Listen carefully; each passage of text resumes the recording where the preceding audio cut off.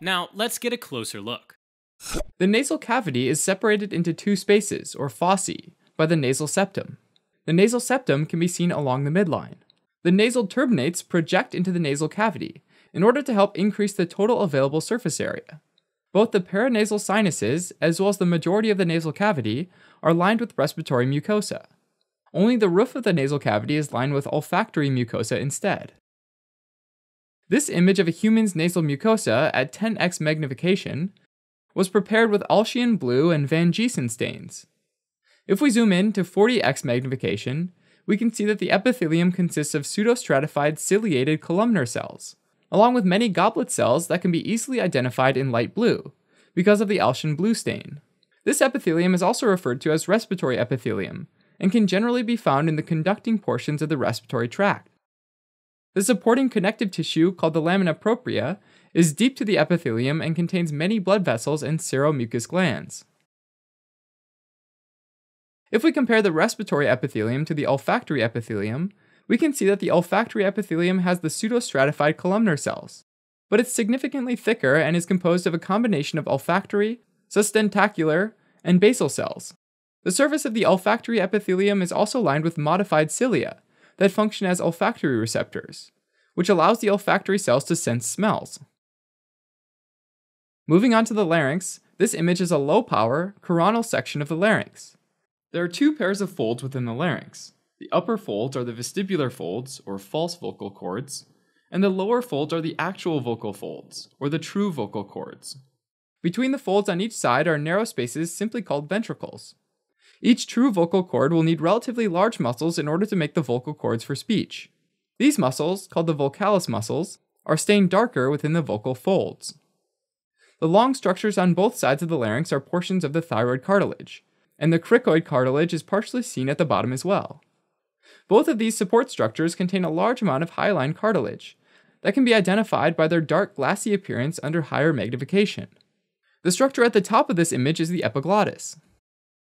Now let's take a closer look at the upper vestibular fold, stained with hematoxylin and eosin, or H&E for short. Within the fold, there are many seromucous glands that help trap contaminants as well as increasing moisture in the air that's breathed in. The surface is lined with pseudostratified ciliated epithelium with goblet cells, or in other words, respiratory epithelium. When stained with H&E, the goblet cells can be identified as the clear oval structures within the epithelium.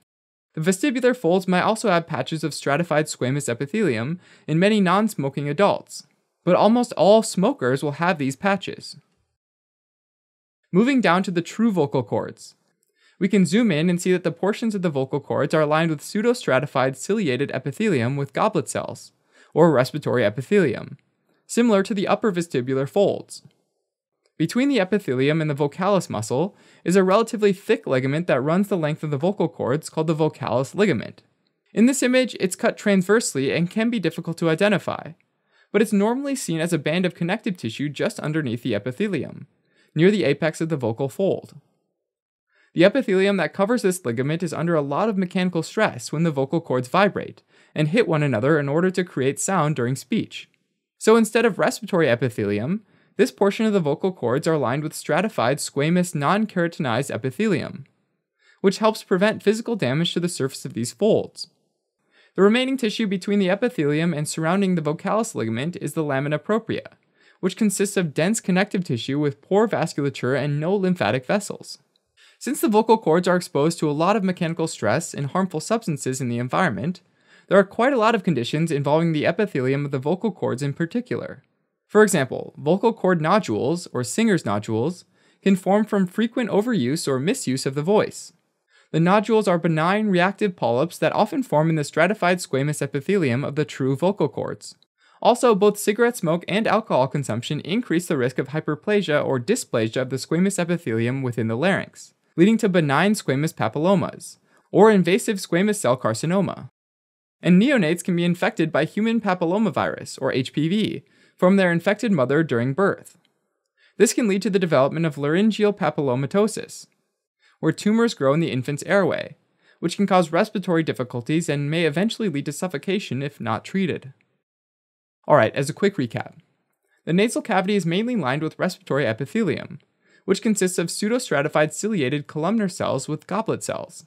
But the roof of the nasal cavity will have olfactory epithelium instead, which has a significantly thicker epithelium with modified cilia that function as olfactory receptors. The larynx consists of two folds, the vestibular folds and the vocal folds. The vestibular folds are primarily respiratory epithelium and have a large number of seromucous glands, while the vocal folds have respiratory epithelium as well, and stratified squamous epithelium that covers the vocalis ligament. Helping current and future clinicians focus, learn, retain, and thrive. Learn more